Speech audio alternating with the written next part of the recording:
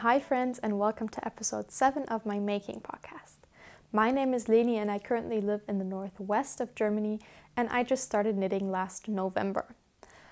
I love to learn new things, to increase my self-sufficiency and to bring more sustainability into my life, and with this podcast or with this new hobby, into my closet. I primarily use yarns that are from Germany or other European countries to stay more on the local side. I wanted to show you my finished objects, my works in progress, some acquisitions before I pack them all up to move to the other side of Germany. I have my knitting journal here with all my notes, and let's just dive into my finished objects. So my first new finished object is this headband. This is a pretty simple design that I kind of created by myself. You can find multiple tutorials on YouTube or on Ravelry how to make this type of headband. It's double knit, so you always slip one stitch, and on the other side you knit the other stitches that you had slipped. I made this in a seed stitch pattern, and at the end you take both ends, fold them over, put them together like this, and then sew them together to get this little knot. This was knit using the Rerum Natura Gilead in the color Cidre. This is a beautiful yarn from France with wool from French and Portuguese sheep. I cast on 32 stitches using 3mm needles, and in total just used about 35 grams of wool. So this is it wasn't that quick actually, because I had to stay in pattern, like slip one, knit one, slip one, purl one, and that was it needed my attention, but altogether it didn't use a lot of yarn, and I really like how it turned out.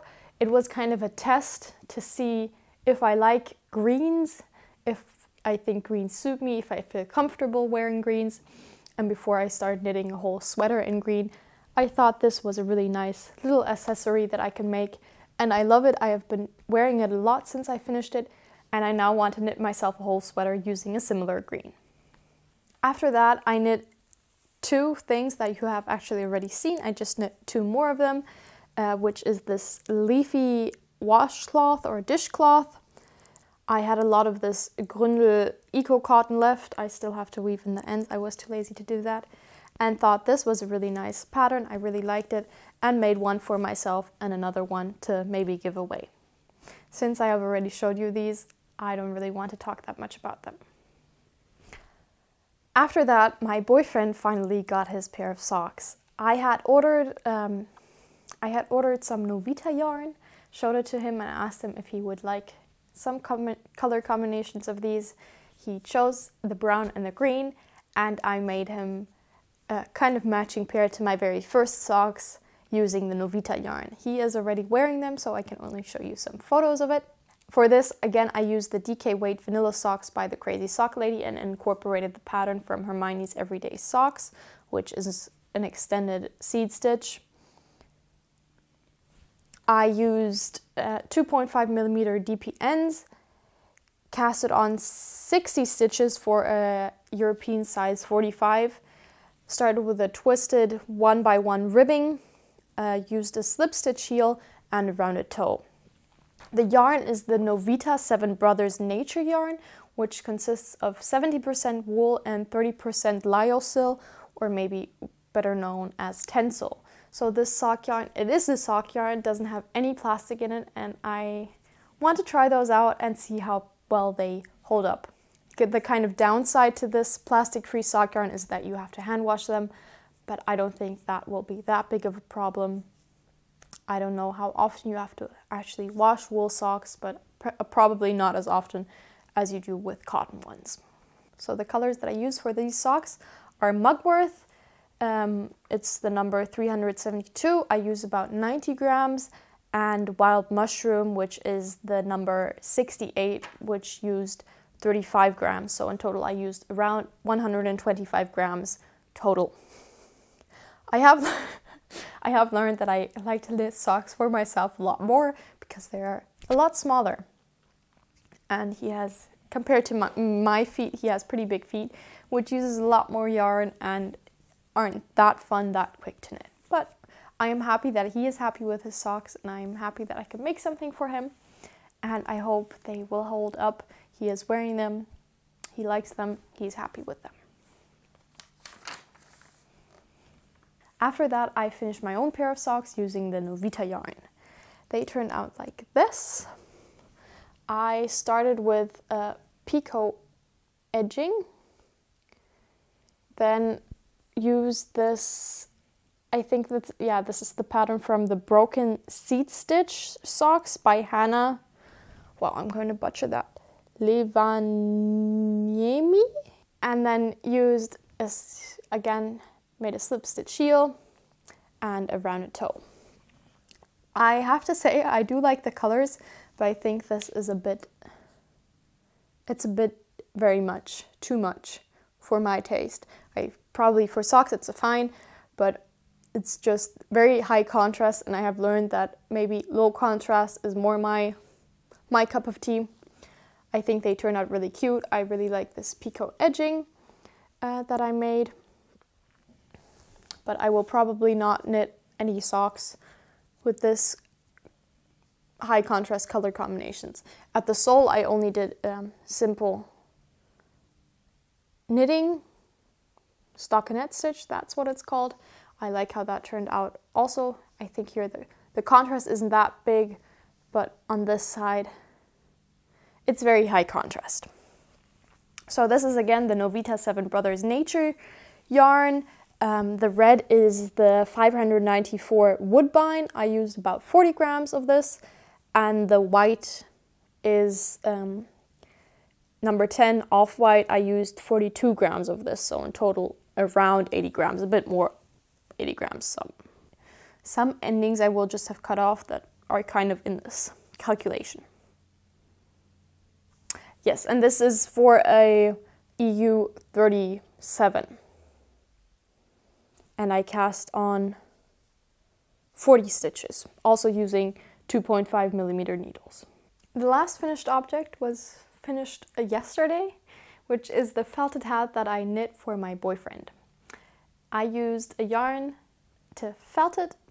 It was huge at the beginning, as they are, and the problem with that was that I did not gauge swatch. That was one of the problems, and the size changed differently horizontally and vertically during the felting process. So it shrunk more vertically than it did horizontally. So it was from the height it was good, but from the width is what it was too large. So last time I again asked you if you had any ideas, and Johanna from Knotenkopf had the marvelous idea to just felt it with a felting needle. So I ordered one of these, and yesterday evening my boyfriend felted his hat himself, and now we first of all cut out a pretty big chunk of it, and then he felted it, and now it fits. He's very happy with it, and that is finally also a finished object. And this is actually pretty. The fabric that the felting created is really nice, thick fabric. He is very happy with it, and it's probably just the perfect hat to wear outside in the winter because it's so thick, it's so nice and comfy. And my last finished object that I can show you is my saltwater shawl. This is how it turned out. I hope you can kind of see it. I did add one more section of also this broken seed stitch, and then continued with the edging that was written in the pattern just to make it a bit larger. I am happy how it turned out. I actually really enjoyed, so this edging is crocheted. This starting with this white, and then another red band, and then these little sand castles. That's what she was going for, because this is the saltwater shawl. I really enjoyed crocheting those on. That was a lot of fun. It kind of calmed me down and was meditative and repetitive, and I really enjoyed that. So this the Saltwater Shawl, a pattern by Rachel Brockman. It's a free pattern. It's a beautiful pattern. And for this, I used the West Yorkshire Spinners, the Croft in Aran weight.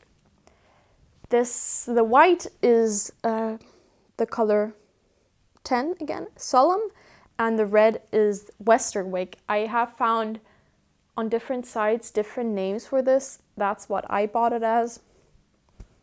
Yeah.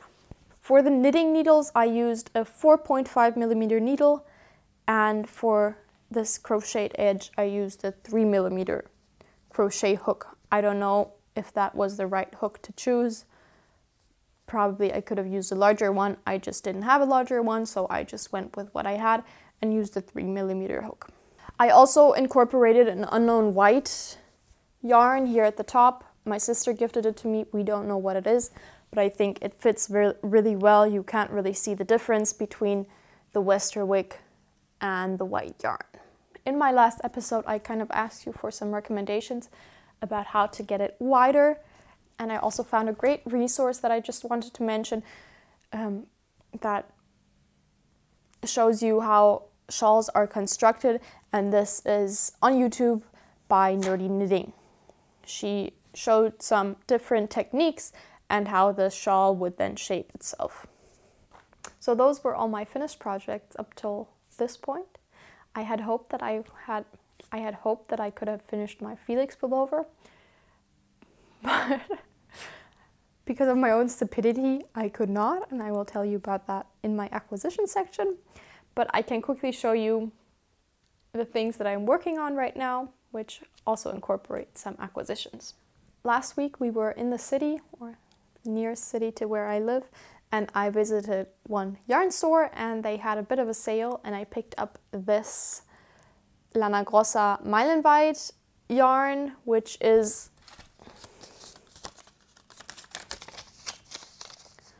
the Zoya Aurora. This is made up of 60% wool, 20% polyamide, and 20% viscose, based on soy. This is not the yarn that I would have chosen for myself, but I thought for gifting, making gifts, this is perfect because you don't have to hand wash it. You can just throw it in the washing machine. And I really wanted to make some socks for my nieces, and I didn't want to burden my sister with the task of hand washing her kids' socks. So I chose this one, and this is actually the first self-striping yarn that I have ever knit with, and it's really fun. And I have one finished sock. This is number 1, and I just cast on the second sock this morning. This is a bit of an untraditional sock because I made a spiral sock, so it doesn't have a heel. But I thought maybe for small children, it's really nice that you don't have to check if the sock sits in the right direction, and if her feet grows, she can still keep wearing these socks.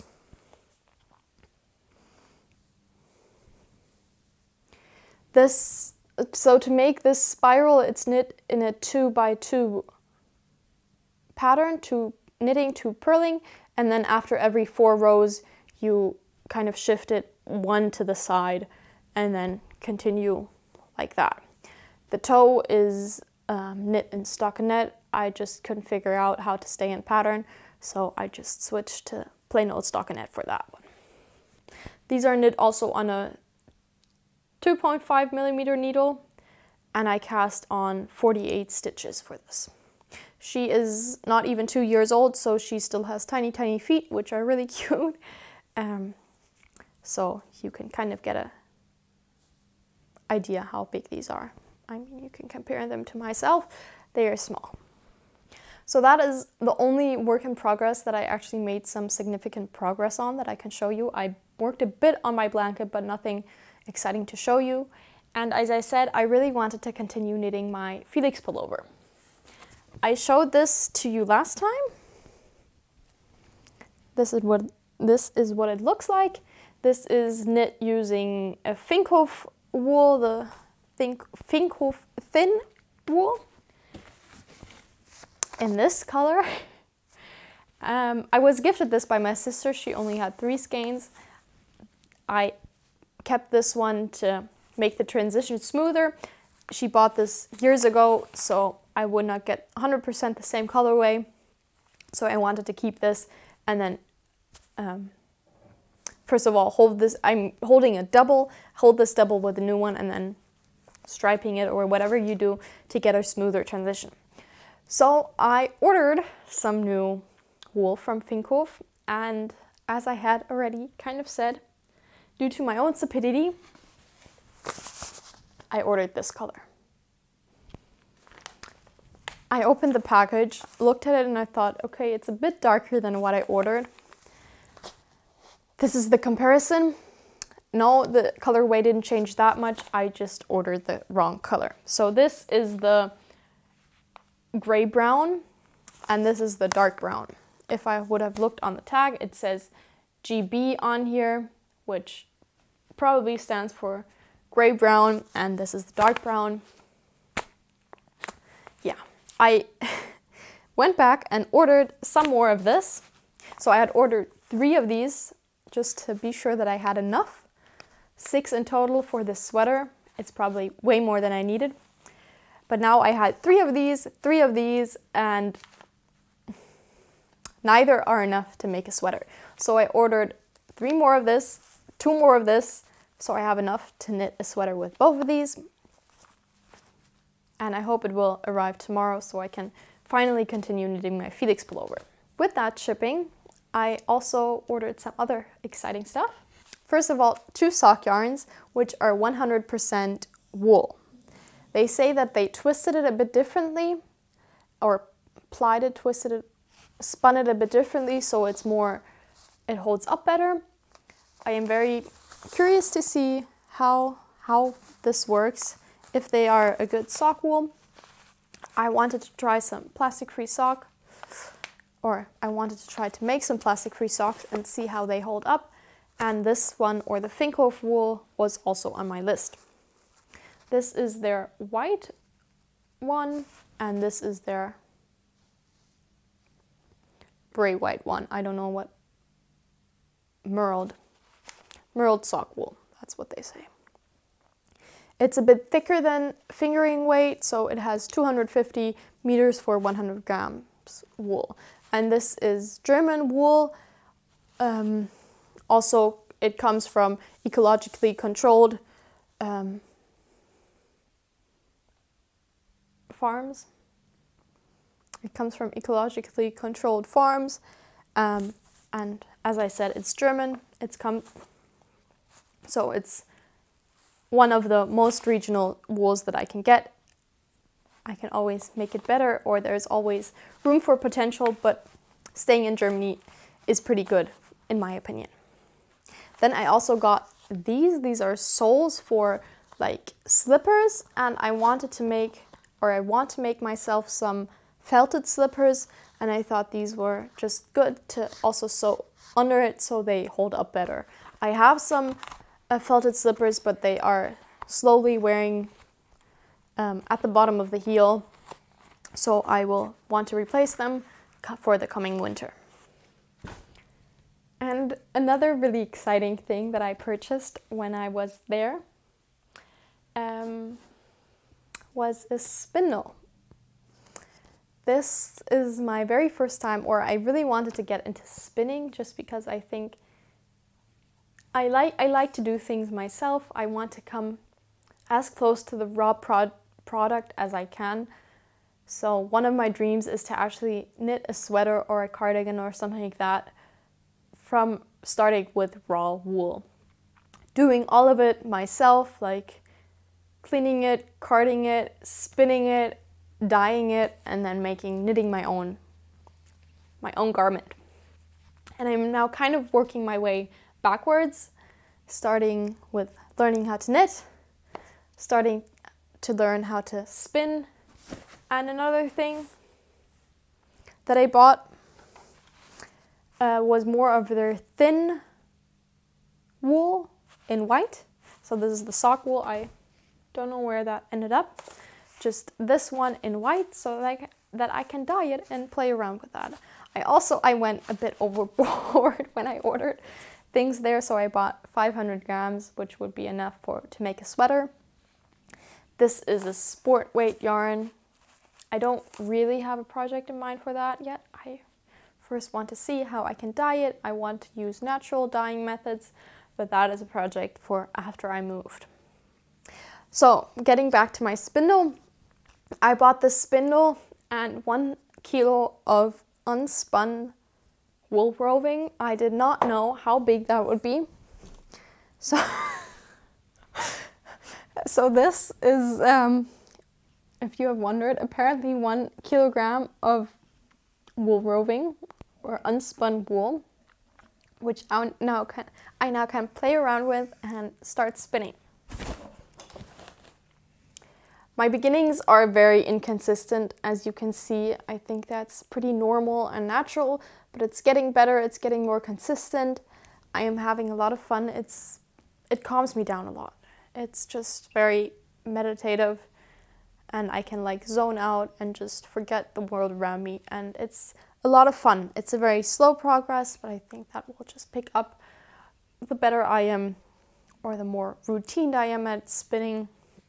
But so far, I am happy with how this is going, and just as a hobby, as a pastime for me.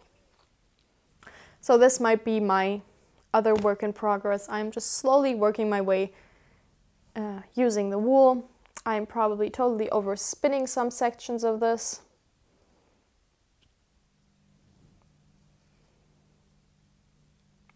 But that's just part of the learning progress. And I am now actually also I really want to dye some of this roving or carded wool and spin with that, because I think that would be even more fun than just to spin this white one. My last acquisition comes from the lovely Johanna from Knotenkopf. She also has a podcast. She is also from Germany, and we did a little wool swap. So if you can remember, I, together with my Novita sock yarn order, I got a yellow, which I hadn't ordered, and they said that I should just keep it because shipping would be too much. And she saw it, and she said that the yellow is really her color. I said it wasn't mine, so... And she had some yarn that weren't her color, but were my color, so we swapped. And I got these beautiful 3 mini skeins of sock wool, which I really want to make a beautiful pattern of. I would like to make a color work sweater, just so this will, I think it's a bit too nice to just make socks out of. So I think it would be beautiful in a sweater. And I actually think this combination would be lovely. The problem with that is this is sport weight, this is fingering weight, so I would either have to get another really dark brown fingering weight yarn, or maybe find a lace yarn that I can hold this double with to match up the thickness or the weight of the yarn. I was kind of thinking of what color would go best with these, if I would like to use a lighter fingering lace yarn to brighten it up and maybe increase the contrast a bit, or if I would want to go with a darker one just to dampen the contrast. I don't know yet. I haven't found a pattern that I really want to think would suit this a lot. I have checked Ravelry, and I was kind of thinking about maybe a design that is called bangles. That would look beautiful, but so far I haven't really decided. I haven't fixed my mind on anything.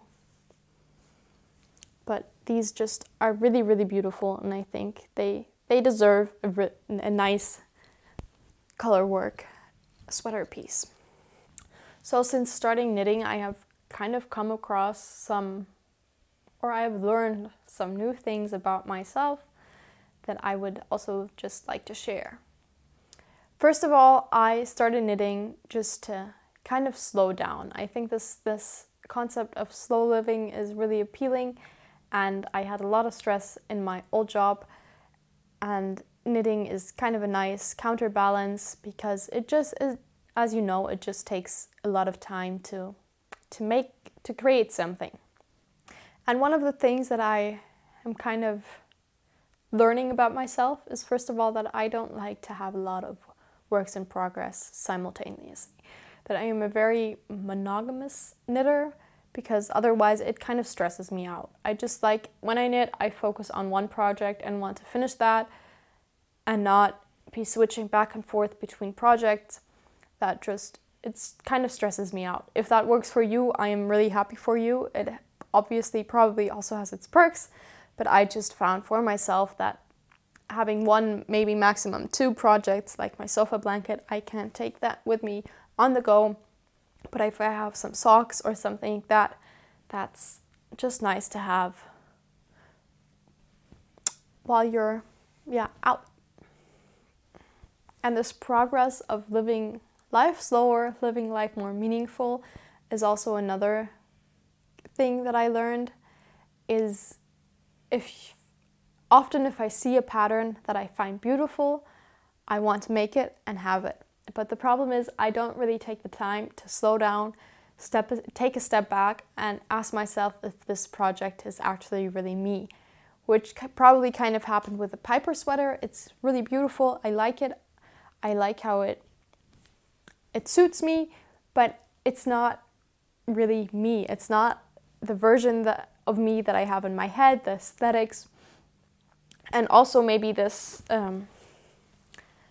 the saltwater shawl. It also has the same colors, and that is actually not really the color theme, the color scheme, the aesthetic look that I want to have in my wardrobe.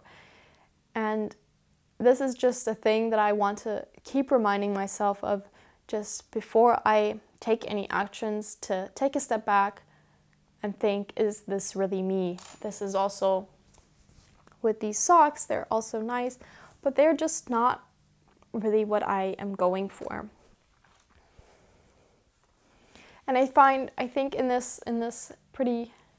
we live in a pretty hectic world that is heavily influenced by social media, Instagram, Ravelry. It's also a form of social media. And I want to take the time to take a step back and just breathe and make conscious conscious decisions. That's hard to say. Before I take action with my purchasing of items, purchasing of wool, and knitting, starting to knit things. Because it's a lot of money that goes into a project, it's a lot of time that goes into a project, and in the end it's kind of sad if you aren't that happy about the result. But I do think this is a learning process that you just have to go through. Once at the beginning I am at least, I'm really excited about all the things that I could create, all the beautiful garments that I can make. But it's just a reminder that I need. Maybe you also need it from time to time, just to take a step back, really think about, is this project me? Do I want to make this project for me? Or do I just want to make it because it looks beautiful on other people? I most likely also just needed these projects that aren't me to figure this out, or figure out more what I want, what yarns I like, what colors I like. That I'm more of a fan of these muted tones, like these beiges, maybe also these pinks, they're very natural muted types of colors and not these crass ones. Thinking about contrast, that I would rather use like low contrast combinations like this rather than high ones like this red and this white. It obviously also makes it a bit harder if you order yarns online, so you can't see them, feel them, and know how they look in real life. So for example, this red from the Novita yarn, it looked a lot more muted online than it does in real life, and it also has this kind of sheen to it, which I'm not the biggest fan of, but for socks that's fine. But I just think knitting or making things for oneself is also just a great way to get to know oneself a bit more. Like I said, slow down, I always have this image in mind, like people, what you see on TV, Black Friday, if they storm into a store, they just grab everything that they can. Or also stores like, what are they called? Primark, where just people, I heard the story that somebody went in there, bought stuff for like 200, 300 euros, went out, and they couldn't even tell you anymore what they had bought. And that's just not the way that I want to consume. That's not sustainable for my wallet, for the planet. It's just not a good way to consume. And I think that also it applies to all forms of consumption. That's also a reason why I want to use wools from Germany or other European countries and avoid Australian merino or South American alpaca. That are two regions where a lot of wool comes from, because they are just one halfway around the planet. It's not sustainable. It's also a region far away from me. And that's also a concept that they often talk about when it comes to Scandinavian or Icelandic wools. They are a lot rougher, they are a lot more rustic, as one would say. But if you think about it in another way, the local sheep that are adapted over hundreds of years, they produce this wool. And for this region, obviously, if you would take an Icelandic sheep and plop it into Australia, it wouldn't be happy there. But this wool comes from the local region, and that wool might also just be the best option for a person living there. For the environment, for the weather, a wool from an Icelandic sheep would be the perfect wool to make a jumper for an Icelandic person, or from a person who lives in Iceland. The same for Germany or any other region. I know it's hard to find pretty local wool. It's also always a question of budget. Not everybody can pay what local wool costs. But I am at this point where I want to use local wool. And I mean, the most local wool to me, or one of the most local wools to me that is also easily accessible, is the Finko wool. It is from southern Germany, so it's also a few hundred kilometers away from me. But it's a great option, and it's also actually a very affordable option.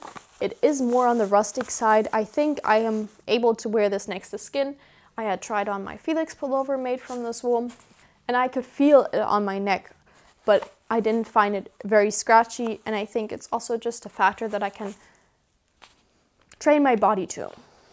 Using these local wools, also, first of all, I think it's beautiful to use the things that you have around you, that you have accessible, that are accessible to you, that come from your location. I mean, in today's world, your location or your accessibility radius, it can be as large as you want it to be. But I think if you focus back onto what we have local to ourselves, it's such a valuable thing. I mean, I feel a lot more connected to German wool than wool that comes from Southern America. It's just, I don't know. It's just a feeling. I know it. I know this is German. It's not about it being German, but it's about being regional. I know kind of where it comes from. I know that I could visit those places. It's just a more intense connection that I have to this wool. I have also learned a lot about permaculture, and one of their principles is to just use what you have around you. So these were just some thoughts that came to me while knitting, while looking or watching other podcasters. I love watching other podcasters who also just are more conscious about where their wool comes from, that it's local, that it's sustainably produced. Even better if they actually know the sheep breed. I think that's also another rabbit hole that I will one day dive into. So far, I pretty much have just used merino as far as I am aware of. Maybe I should research more on that part. Probably the West Yorkshire spinner isn't merino. But these are just some things that I would love to learn more about, be more conscious of what wools that I buy, where they come from what sheep they come from, and what sheep brings what factor or what quality to the wool. I mean, there's a reason there are a lot of different sheep breeds, and the wool is different between each sheep breed, and there's a reason for that. So these are just some thoughts that came to me in the last few weeks, and I just wanted to share them with you. Take what you find interesting, take what you think fits into your life, and leave the rest. I would love to maybe open up a discussion about this. Maybe also if you have some ideas or some sources to share, that would be lovely. And I don't want to bash anybody who uses cheaper wool if that is all that they can afford and if that makes them happy. In no way. I just want to maybe make you a bit more interested in where your wool comes from. Maybe check out the locations and also see if you have any local wool that you can use. Otherwise, thank you so much for spending some time with me, for listening to me talk about wool and sustainability, because I think that's just a very, very important topic that we need to bring more into our daily life. And until next time, happy knitting, happy spinning, happy crocheting, happy making, and I hope you have a beautiful rest of your day, and I will see you in my next video.